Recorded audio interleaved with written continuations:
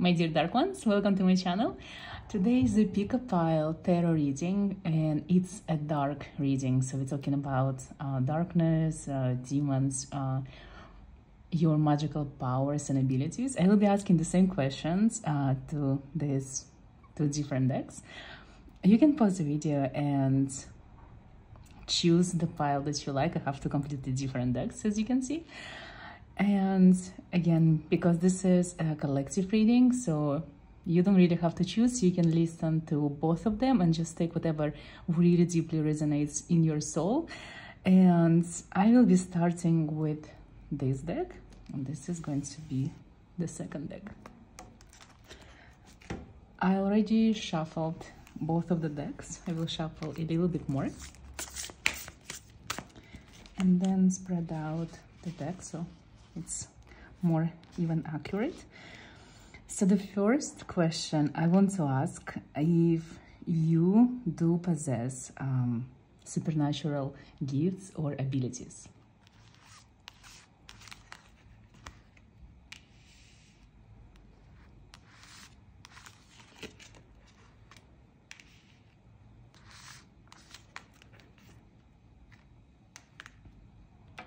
This is quite unusual. The cards are actually telling me that you are not a typical witch or wizard or shaman, mage, practitioner.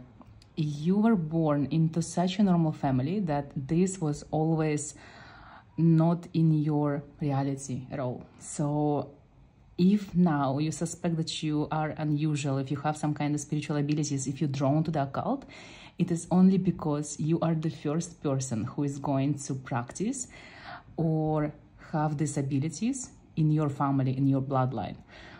The first card is actually talking about the magical elixir. So this card, usually when I'm asking questions like this, it represents people who are learning everything from scratch, like from zero. Like no one helped you, you never had any help from your family, probably you've been brought in a religious family. So everything that you do, it's your own thing, and it's not connected to your bloodline, but it is connected to your past lives. And because of that, you're probably going to achieve more than any other practitioner watching now, because people who are given this from a childhood, they take it for granted and they sometimes don't even practice their abilities. But for you, because it was kind of a rebellious act, you kind of went against your family and everything that you knew. So you have an opportunity to become more prominent, more famous, and more successful in this than anyone you even know. The second question that I want to ask, if you are, even though you are born with this, but it is not your, not even born, it's not from your bloodline, but it's yours, right? You have it, it's in your soul, it belongs to your soul, not to your blood. Can you refuse it? Can you live a normal life without accepting these abilities?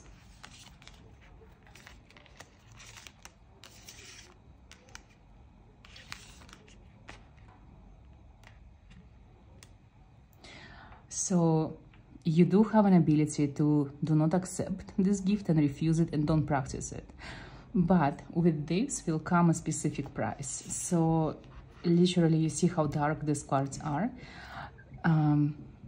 If you don't practice this darkness, this ability that you have, connection with the underworld, with demonic realm, it's still gonna follow you, maybe even torture you, because they will try anything they can for you to actually come into your power, right?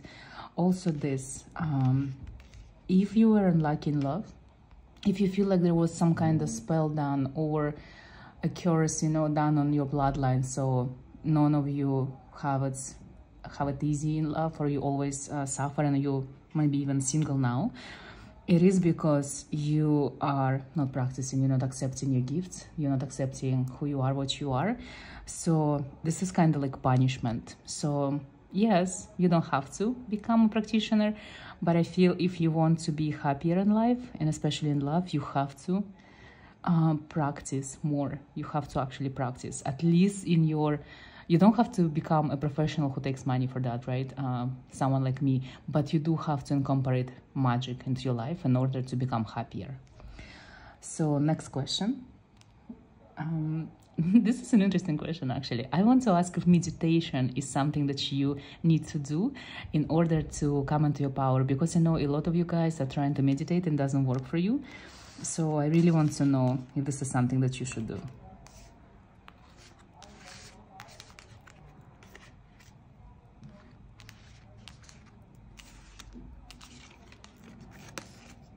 No, meditation is not for you.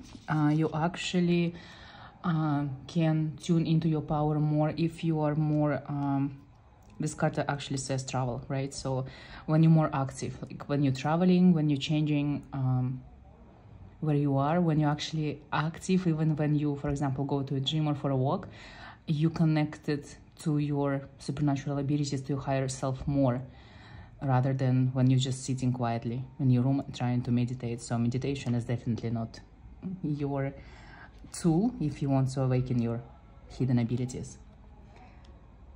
The next question that I'm asking, if you have guardian demons.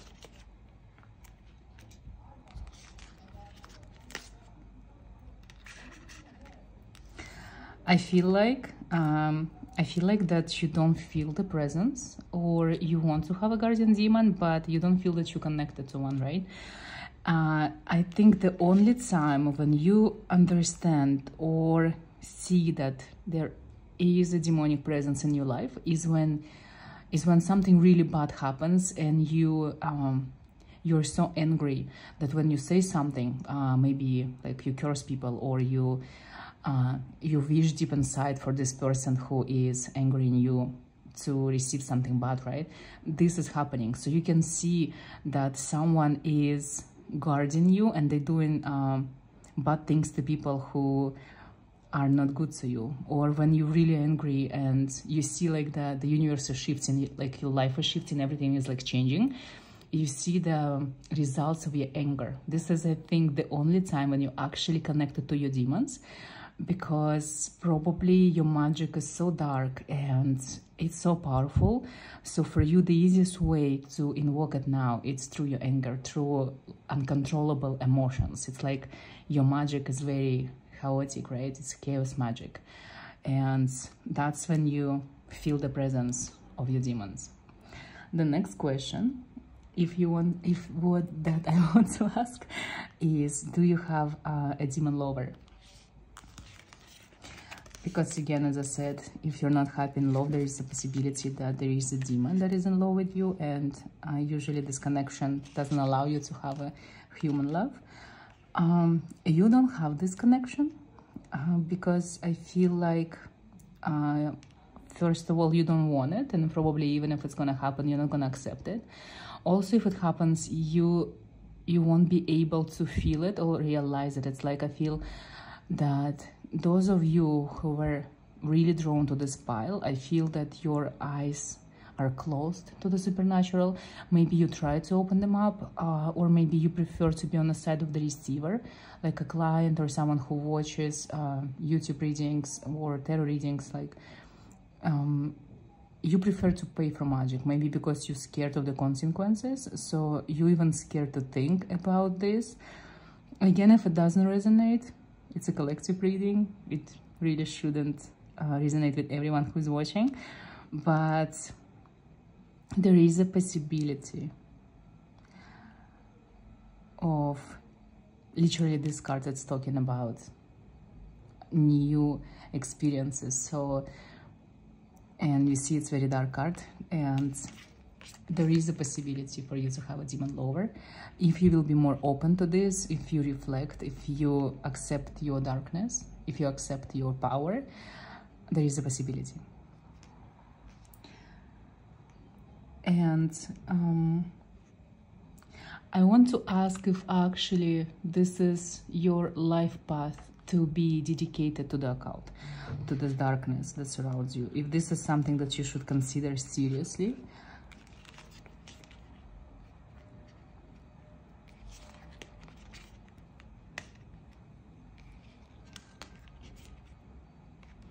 This is This is 100% yes. All the cards are upright.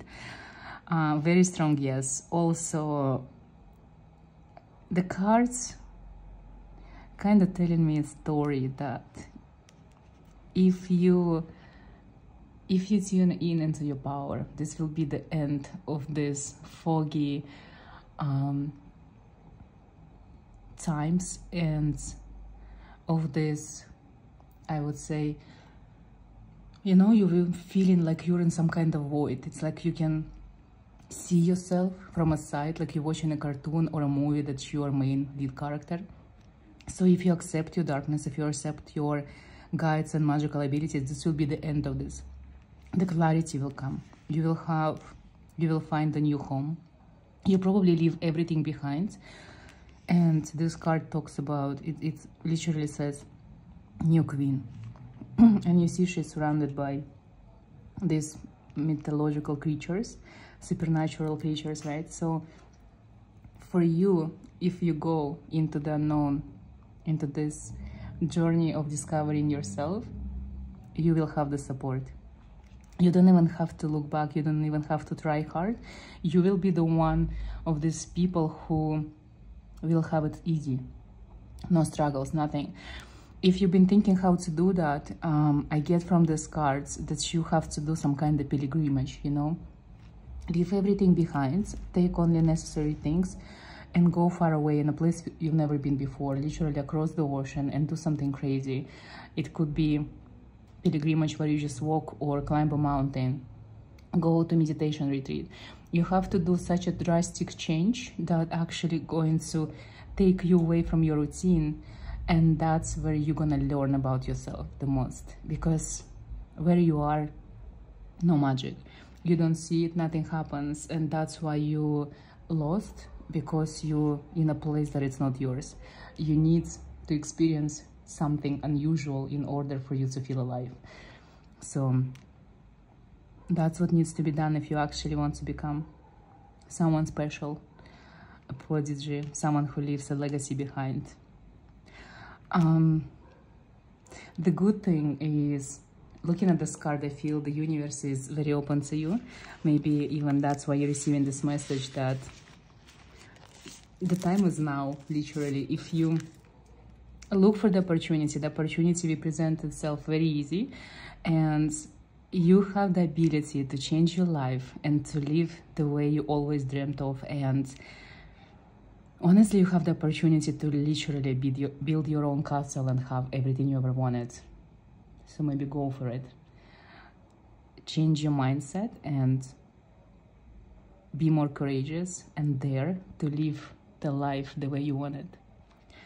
So that's all for this pile, for this deck.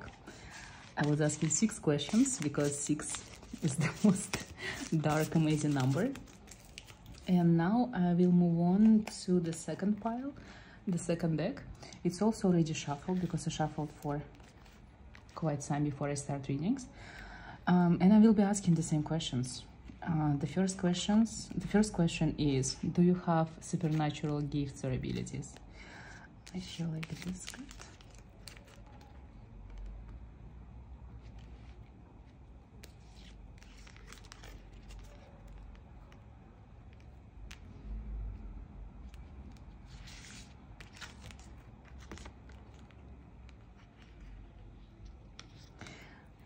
This is probably the most unusual answer that I can see. You think that you don't have supernatural gifts or abilities. You think that you are very normal. If for you, being into a cult or trying all of these things, it feels like so normal, and you think that everyone is like that. But your supernatural gifts and abilities are connected to your bloodline. You really do come, if you can see on this card, so many people, right, at the core, at the top of this 4 of Wands that looks like sigil, right? You come from probably the most witchy and powerful bloodline ever, and you probably don't even know all of these people who are probably changed the course of history. But your blood is very special. It's magical, it's unique, and you connected to ancient power that can control even demons. Also, there is a very interesting, like, I don't even have specific word for it. There is an activation code, I would say, for you in order to get activated, to come into this ancient power that's already belongs to you. You need another person. You literally need someone, probably someone that you probably going to fall in love deeply. And it's not necessarily means that the person will become your lover, but this is the person who will ignite your passion, your love, and this person will kind of invoke your inner magic in you. This person will become your guide, guru, teacher. Probably some of you watching, you already met this person, because I feel this, it's kind of already activated. So you probably have this person on your mind the moment I start talking about this. You know someone. So it was a part of your journey, part of your destiny, part of your lifetime purpose to meet this person and get activated. You guys come from ancient times. You've been doing magic together. Do you have to be in love with each other? No, because you've been in love with each other so many times. In this lifetime, you just have to help each other. The person supposed to invoke you, awaken you, and make you powerful, inspire you, guide you. And you're supposed to follow this person, and you're supposed to help them. You're supposed to give them something in return. It could be something very physical, like objects, things, gifts, money, something that maybe for you doesn't mean anything, but for them, it helps them on their path, because they also need the confirmation that they have a reason to be here. Also, how do you know this person? It's when you interact. It could be even someone online, someone you don't meet physically, but when you interact, it's like your body starts reacting. You feel, you know, unusual emotions. You feel like you're falling in love. It could be even not romantic love, but you just like brother, sister kind of emotions and love, right? So you feel that you know this person, you recognize this person, you feel that you heard and seen and understood, and you feel like this person, when you two speak or just messaging, you feel more alive than when you actually talk to any other human being who is in front of you. And you have this unusual sensation in your heart, you know, in the area where your heart, or in your neck, that there is something unusual, you know, and you start vibrating on higher frequencies. You have unusual thoughts and emotions, feelings. So you need this activator, I would say, this person who activates you, who tunes you into magic and into yourself. The second question is, can you refuse this gift? Can you refuse meeting this person? Can you refuse magic?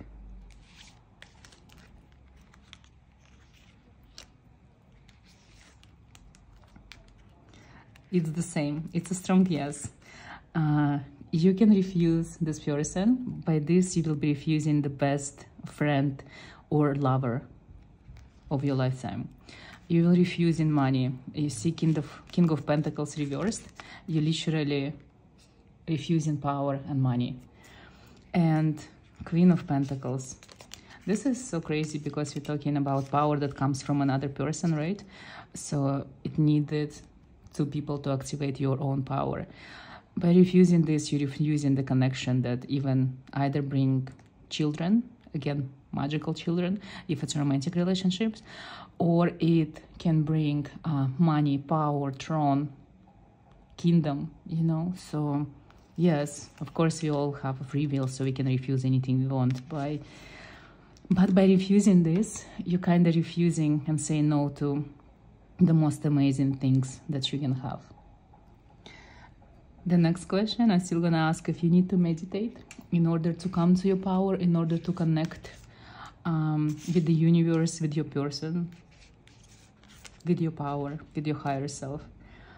So for you guys, I already can see it. Meditation is everything. Literally, if you want to connect to your higher self, it is through meditation only. Look how powerful the card is. So meditation for you is everything. The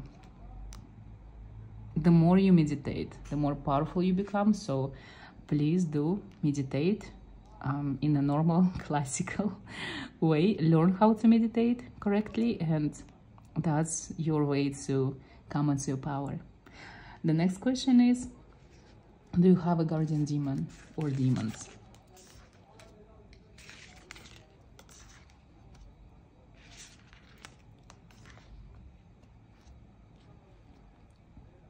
This is so crazy. You do want to have them. You do feel connected. You actually suspect that you have guardian demons. But in reality, you are the guardian demon to many people and to yourself. You do possess the powers that you need from demons. You are one of them. Probably that's why you come from such an ancient, amazing, powerful bloodline. That's why you have this person, a human who activates you, mortal soul, because this is the only way for you to come into your dark demon power. So you don't even need them, because you're one of them. I'm also going to ask if you have a demon or demoness who is in love with you.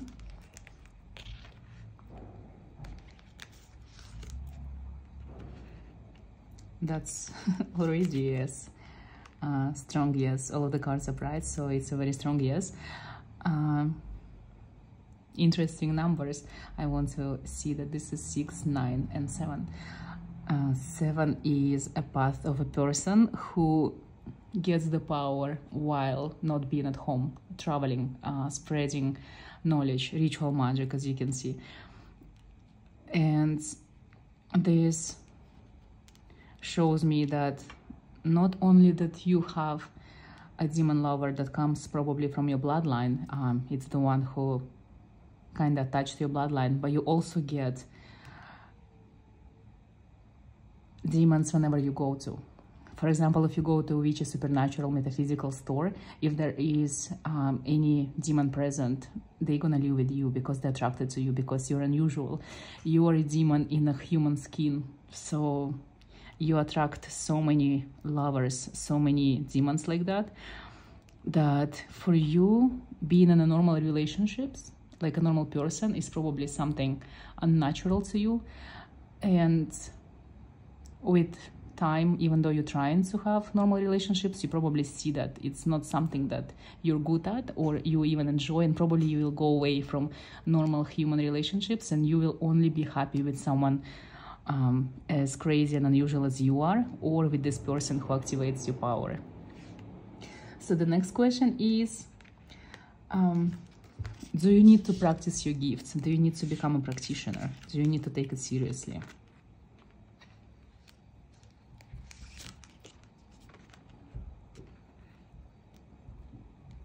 I see that this is such a dramatic question for many of you watching. You've been thinking about this, you've been fighting this. The answer is, no matter what you think and no matter how you feel about this and no matter how hard you want to be normal, it's a yes. You do have to practice, you do have to become practitioner, and this is for you the only way to, as you see, to come into your power through meditation and through ritual magic, through darkness. For you, there is no running away. You see, even the first card, it talks about fighting with many people, with obstacles, with situations, with your own inner demons, with your own inner like darkness, inner child, your ideas of how the life should be, how you should be as a person, your family too, and society as well. Like everything is, you feel sometimes that everything is against you, so every step is rebellious step. Every step that you take is a difficult one, difficult decision, and you probably never had it easy in your life, and you're probably one of these that you have to work so hard for the things that for others seem to be so easy, like giving away. You are the opposite of the first pile. The first pile people, they are more lucky in everything that you do. And for you, there is nothing about luck. It's all about your determination and your mind. The more you believe in yourself, the more you set up this goal in front of you, the more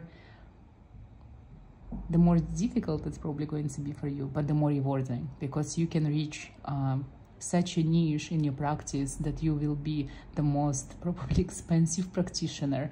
You will have a lineup, you will be so VIP, you know, and people will want to, it's like a legacy, or it's like a crazy dream come true to go to you for your ritual, because you will be such an amazing practitioner. I do recommend you to think very seriously about becoming a supernatural practitioner, witch, mage, shaman, energy healer, doesn't matter. You can work with sounds, you can work with meditation, you can predict the future, you can read past lives, you can become a channeler. It doesn't matter what you choose, because you can do anything. For you, choosing this life, especially if you already started but you don't see the results, probably you are a tarot reader or astrologer, you do natal charts, but you don't see the results, you don't see clients. The reason why is because you have to conquer yourself and the world around you. You have to give up everything, and then you will receive everything. So, very difficult path,